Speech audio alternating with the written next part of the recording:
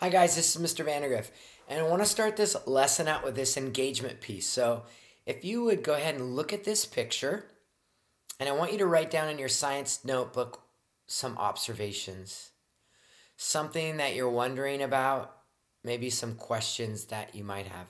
So go ahead and take a look at this picture and tell me what you notice or what you wonder or what you're thinking.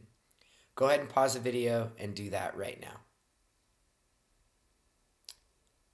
Okay, hopefully you pause the video and you probably notice some skyscrapers in the distance back here and some larger buildings here. And some of you might have started noticing that these little wooden towers, there's one tower here, there's a tower here. So let me count 1, 2, 3, 4, 5, 6, 7, 8, 9, 10, 12, 13, 14, 15, 16, 17, 18, 19, 20, 21, 22, 23, 24, 24, 25 towers. What are these? Maybe you're asking. Well, this is actually a picture of New York City. And on the top of apartment buildings that are taller than 6 floors in New York City, there are these water towers, up to 10,000 gallon water towers that are wooden, and they've got metal rings to hold the wood together and retain the water. In New York City, there is up to 17,000 water towers on the top of buildings. Now, in this one, some architects hide it quite well. There's a water tower in here. Some put a wall around it, and then just the top pops off right here, and then some just have the whole water tank exposed, as you can see right here in this one. When you start looking at pictures of New York City, you'll start to see the towers again. Here's a water tower, and then the water tank is on top. You can kind of get a size here. I think this one's about 8,000 gallon tank. This is the Empire State Building, and then in the foreground you can see 1, 2, 3, 4, 5, 6, 7, 8, 9, 10 towers. World Trade Center 1, the new trade center that replaced the Twin Towers that was built, and you can see that in the background here, and you can see all of these towers. They're everywhere in New York City, and a lot of people don't notice these.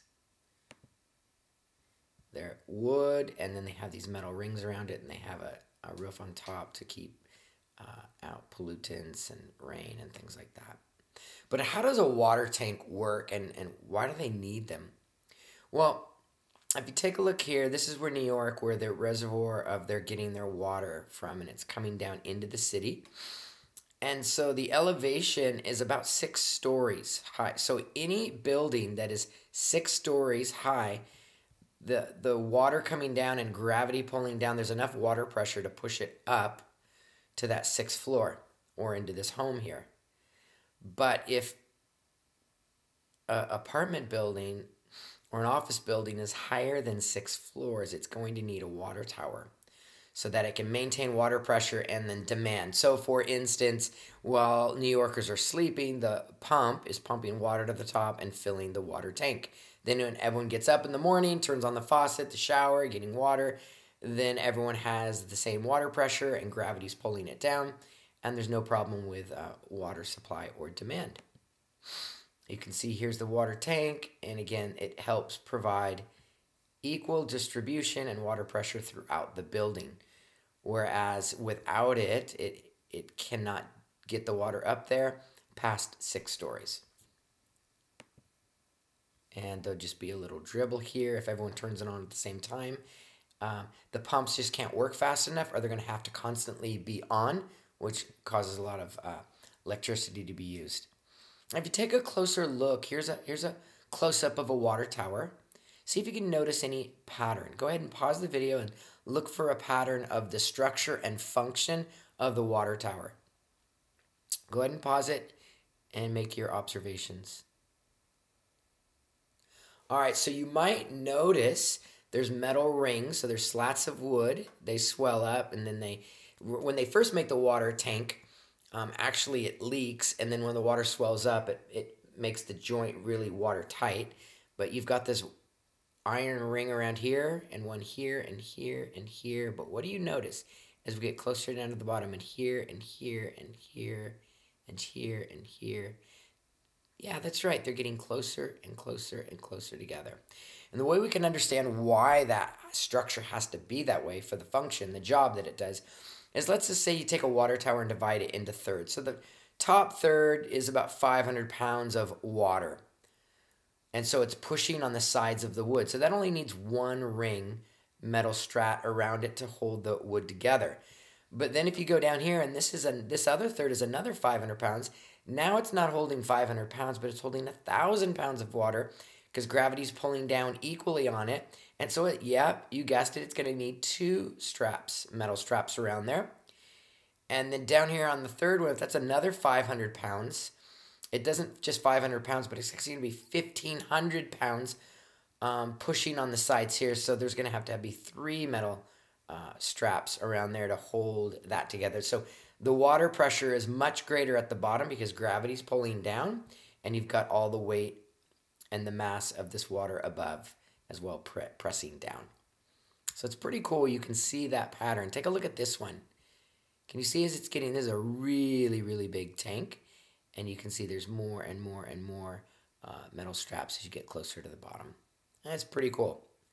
Now, water towers are found all throughout the Midwest, all through pretty much the United States, especially where there's not mountains and it's really flat. So this one's in North Carolina. This one right here in Texas. A lot of times they'll put the names of the city on the water tower. This one's in North Dakota. This one's in Oklahoma. And most of these are anywhere from 150 to 250,000 gallons of water. And they're going to not just store water, so the water's pumped up, and so in case there's an emergency and there's no electricity, then they're going to have water pressure because there's no pumps and gravity fed. Also, it's a nice reserve so that when everyone turns on their faucet at the same time, everyone has equal pressure. So it helps distribute pressure, water supply, and for emergencies. Some get really fun with them. There's a little Dixie cup one.